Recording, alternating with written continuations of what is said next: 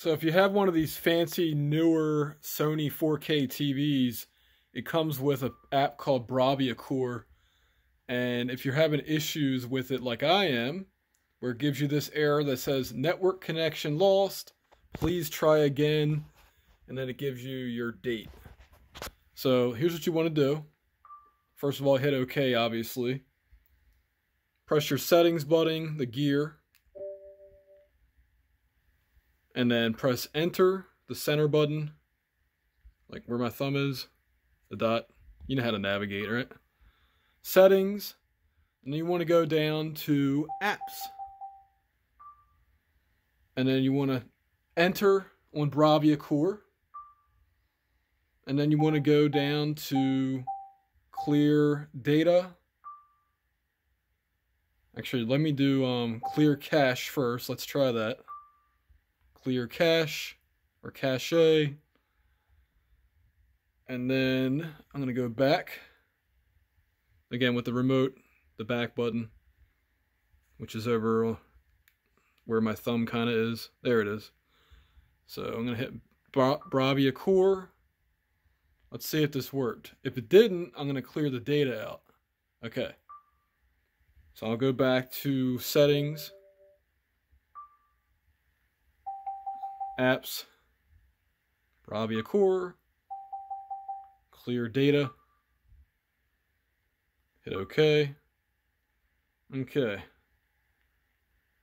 Go back to Bravia Core on the main menu, main screen, I should say. And this should take care of the issue. If it does, okay, here we go. So go to login. And I'm going to see if I can get into the account with my account, which I'm going to have to censor at this point, so hold on. Okay, so I couldn't get in through Google. So I'm going to enter my email address. How do you do that? Okay, so yeah, I had to go up. And then I'm going to type this in and I'll be back.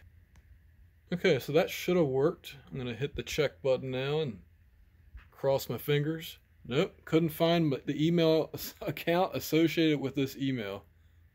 All right, couldn't find the account associated with this email. Let me try something different. Okay, I'm trying it one more time. Oh no, I pressed Q. Why did I put? Let's not do that. Oh no, that one didn't work either. So anyway, I can't get back in because I just can't remember my password. So I'm going to have to go through that whole process. But that's how you get rid of that error message, which just started popping up for me. So hopefully that fixes it for you guys. And you can log in now to your Bravia Core app on your beautiful Sony TV. See ya.